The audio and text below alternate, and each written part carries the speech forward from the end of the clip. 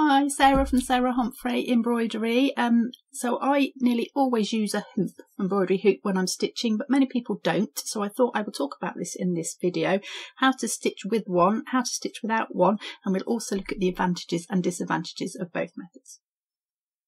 So this is a standard embroidery hoop. I'm sure you've all seen one of these. It's made of two hoops that fit together. You trap the fabric between the hoops and then you can tighten it here to make your fabric nice and tight, ready to stitch on. So there are other types of frames you can use also. So we've got stretcher bar frames like this here. So pieces of wood that make a frame and then you pin your fabric to the frame.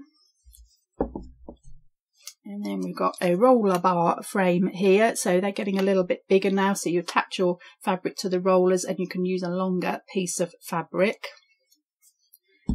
And then they go right up to these beasts over here. So this is a slate frame. This is 24-inch slate frame, so you can see how big we're getting now, and we can do a project on that. We can wrap it around as well, and these slate frames get much bigger than this, much bigger, but that's as big as I've got there. So in this video I'm going to talk about frames, so that's going to cover all of these different kind of frames, and I'm going to use that term throughout the video, so it covers anything that you're going to use to hold your fabric tight. So the main thing that you need to know is that there are two different ways of stitching depending on if you use a frame or not. So if you use the appropriate method for a frame and for loose fabric, you'll find stitching much easier. So let's look at those methods first. So the first one I'm going to show is how to stitch with your fabric in a frame. So we're going to use what's called the stab method. So we're going to go up and down in the fabric. So I've got a piece of fabric in my frame here. Got some light cotton. Now this is quite tight in here, so I've made it quite tight in my frame. So what I'm going to do is stab the needle down. So I'll show you that now. So I'm going to come up in the fabric from the back, and then to form my stitch I'm going to stab down through the fabric and make one stitch. I'm just going to do a running stitch to show you, and then I'm going to come up and back down. So I'm doing this stitch in two movements. I've got an up from the back movement and then stab down from the front. So I'm making my stitches with two separate movements, and I'm moving my hand from the top of the fabric, the top of the hoop, to the back of the hoop, like so. And I'll just show you with another stitch.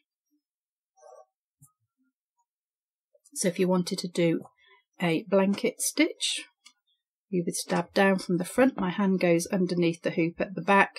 So that's the first movement. That's the second movement. One movement. Two movements. So I'm doing my stitch in two separate movements rather than just one. And that's the same for every stitch that you do. So you take your hand to the back and you work from the back and then back to the front, and you do your stitch in two movements. So just before I show you on loose fabric, I just wanted to mention about our YouTube membership. So we've just started these, and this is a way for you to get some extra perks from our normal YouTube videos and community content, and to support our channel at the same time. So what you get for that is you get a badge that you can use next to your name, which will make your comments show up against everyone else's, a chance to contribute to our videos too, some extra PDF designs and member only videos as well, as and when we can. You can check out my video all about membership, so just click the join button that you can see down here next to the subscribe button to see that video and see what it's all about. If you can't see the join button, there is a direct link below in the description below this video, and that will take you straight there. So let's now have a look at stitching without a frame. So I'm going to show you the same stitch now, but a different method of doing it because we don't have the support of the frame. So I'm going to bring my needle in from the back now. So we're going to do the running stitch. So now we're going to do it in one movement, not two movements. So we're going to really work everything from the top now because it's very hard to get underneath. So I'm going to go in for my first stitch, then you can see how I'm just pressing that fabric up. I'm just manipulating it to get the needle through. Then we can go back down and we can go back up. So this is a kind of running stitch method. Even though I am doing running stitch, it's a running method, not a stab up and down method. So we're going to do the stitch in one go, like so, and then when you've run out of needle you can pull that through, and you can see there's my running stitch. Now it is a little bit harder to judge the distance of your stitches, but that just comes with practice. So everything from the top, and again that works with other stitches as well. So let's show you a buttonhole stitch. So before on a frame we went down into the back, my hand went round the back and I stabbed it back to the front. We're going to do that in one movement here. So down and up from the top, and then you would pull it tight. So it's exactly the same stitch. Ginger cat's invading my camera space. So you do everything from the top, so you sort of pretend you can't get to the back. It's a little bit hard to do it neater because you can see the fabric moving a lot, so it is a little bit hard to make it neater. But you just do everything from the top in a running stitch method. So it's quite hard to swap these methods over. So to do the running stitch method, for example, on a piece of fabric in a frame is much harder. So the tension of the fabric makes it difficult to manipulate the fabric to work the stitches. So I'll just show you that and show you what I mean. So let's just finish off that buttonhole stitch. So say now I want to do this running stitch method. So my fabric's tight in my frame, and I'm going to go down and then push the fabric up to get the needle in. Now it's much harder to push that fabric because I'm fighting the tension of it on the frame. And then if I want to go back in, I've got to push it back down. You can see that moving there. Push it back up, push it back down. I'm actually distorting this fabric. Got it nice and tight. I don't really want to loosen it or move it or stretch it or anything like that. So you can do this method, but it's not great on the fabric because I'm having to fight it and I'm pushing against it. So you see I can, but just that pushing is making it much harder. So let's try the stab method on the fabric without the frame. So you might see many YouTube videos where they do the running method on fabric in a frame, but watch carefully how they have to push the fabric to get the needle through. So it's much better to do that without the frame, but let's just show you what the stab method is like without the frame, just so we've done it both ways, and so you can see that that's not easy either. So I'm coming from the back. Let's do the buttonhole stitch. I'm going down to the back and I'm having to sort of fight this fabric. I've got to get it out of the way, got to flick it over. I'm going to pull my needle through, find where I want to come up, back to the front, back through to the back. I've got to fight my way underneath again and come back to the front. So it is actually quite difficult to swap those methods over. So if you can stick to the right method for a frame and the right method without, you'll find it much easier. So that tells you how to stitch with and without a frame, but it doesn't tell you when to use which. So let's have a look at that now.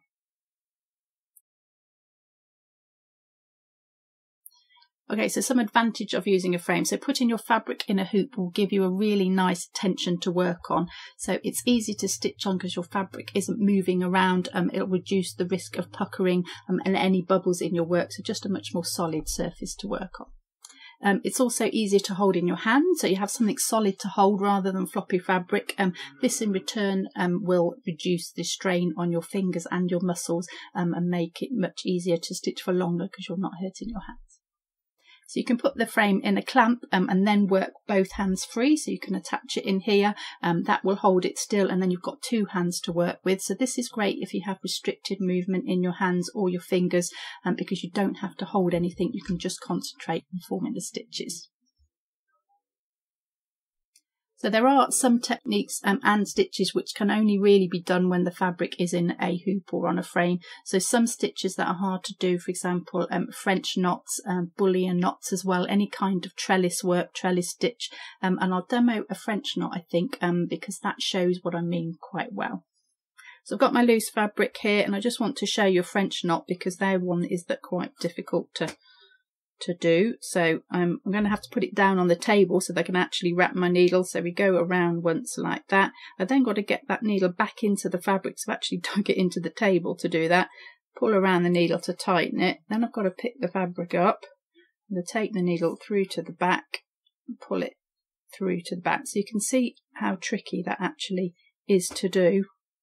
Just do one more. So I've actually got to put it down through to the back, and I've got to pick it up and hold that at the same time and pull it through. So it is possible to do it, but it is quite tricky to do. So bullion knots are the same. Trellis is difficult because you're covering a large area and your fabric's all on the move. So definitely stitches that you can't do when the fabric isn't in a hoop. So some techniques that are hard to do include things like gold work, because you really need two hands free to work the different techniques involved in gold work. Tambour work, if you haven't seen my set of videos on this that I did with Caroline, you will see that you can't do this technique without the use of both hands for stitching. You definitely need to have that in a hoop. And sashiko work, we'll talk about that a little bit more in a minute when we look at working on loose fabric. So the last thing I want to mention is if you are working on a large project. So these can get really unwieldy and you don't need to be fighting with the fabric. So you will find a frame is essential for anything that's really larger or up to 24 inch and larger. Imagine working 70 meters of the Bayeux tapestry and doing it all in your hands. It's just not going to happen. Okay, some reasons why working in a frame is not so great. So the frames can mark the fabric if you're not careful. So hoops can leave a mark where the fabric is trapped. So if you want to use a hoop, I recommend taking your work out when you aren't actually doing any stitching and put it back in the hoop when you're ready to start again, and that will help to reduce this.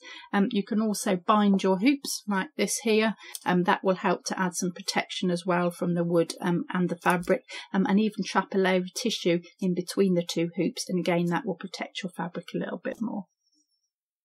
So if you're using stretcher bars, the pins can mark the fabric around the edge, so make sure that you add enough extra on the outside of your design that you can cut these extra bits off if you need to, and that applies to the larger frames also. Give yourself lots of fabric to avoid any damage on the edges. So there are other types of frames like Q-snap frames. So these are plastic and they don't damage the fabric too much, but because they're plastic, they don't tend to hold the fabric very tight in the first place. So different frames will react in different ways. So if you wanted to stitch a large piece of embroidery on a piece of clothing, for example, you really want to stitch it at the tension that it will be when you want to wear it. So if you stitch it on a tight frame, then when you take it off the frame and you put it on yourself, the fabric will relax and the stitches will get all tight and they can pucker up the embroidery. So best to do it at the tension you want to have it at when you're finished. So stitching on a frame can actually be not stressful, but it's not very relaxing. So this is kind of my idea about this really, but sometimes I think we lead fast, hectic lives and can hold a lot of tension in our bodies. And when you're working on a tight frame, especially if you naturally have a tight tension like I do, you can just add to the tension in your body. So just something to think about if that is a problem with you.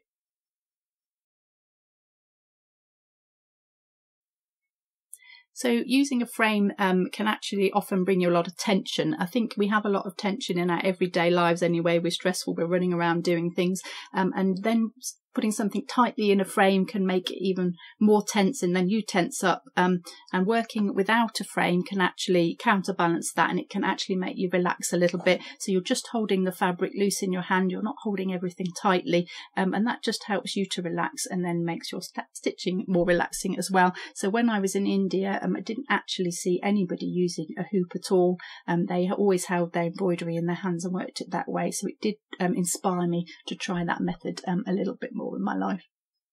So working without a frame is better for some techniques. So working on clothing, for example, we've mentioned already. Quilting as well. If you've got a great big quilt, it's hard to get that in a frame, but you can work that much easier in your hand as well. And that's going to be laid over a bed or something. So that's going to be the tension that it's at when it's finished. You don't want to start with a nice tight tension on that. And sashiko work. So I mentioned this earlier. This is Japanese technique, which basically is all about running stitch.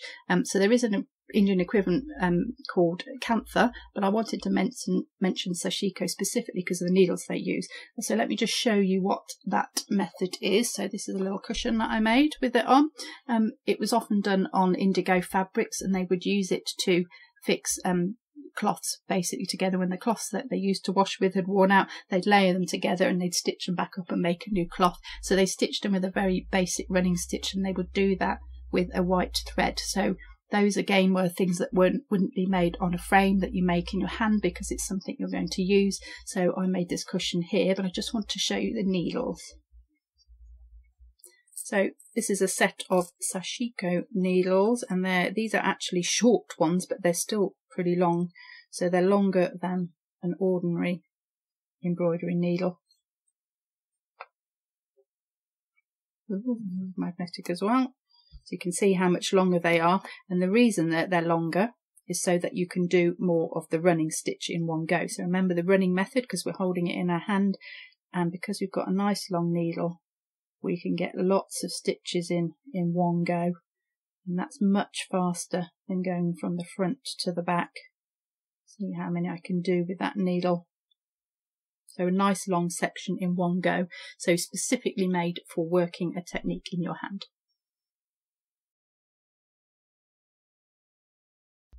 So what are the disadvantages of working something in your hand? So the main one that I find is that it can actually hurt your hands. So it often hurts my hands between my thumb and my finger here. If I do it for too long, this is always the bit that strains the most. So it can be quite painful on the joints. So the fabric can pucker quite easily too. So if you aren't making clothing or a hanging or a quilt, then do consider using a frame to avoid those unsightly puckers between your embroidery stitches, because it does look terrible when it all bunches up like that. Some stitches and techniques are much harder or not possible at all without a frame. So I've mentioned timbre, but consider things like making an altar frontal if you were to do that, and how big they are, and how would you possibly get to the middle of it to do your stitching? How would you get lots of people working on it at the same time and manage all of that fabric without a frame? So there are definitely times when you do need a frame. So I hope you've learnt something about when to use a frame and when not to, and how to choose when you might want to use one. So don't forget those two methods I showed you at the beginning. Those are important, and if you aren't sure which is best for you, just try out some samples with a hoop and without a hoop and see for yourself what works and what doesn't work for you. So if you'd like to get involved with future videos, do consider joining our channel membership, because I will be asking for input from our members for future content. Don't forget you can join by clicking on that join button next to the subscribe button. If you can't see that, don't forget the link in the description below this video, which you can click on, and that take you straight to the membership page. So I hope you've enjoyed this video. Do give it a thumbs up if you liked it. That helps more people to see it. And we've got loads of other videos as well. Do check those out. And Ginger Cat and I will see you in the next video. Everybody, we done? Okay, matey, you're done.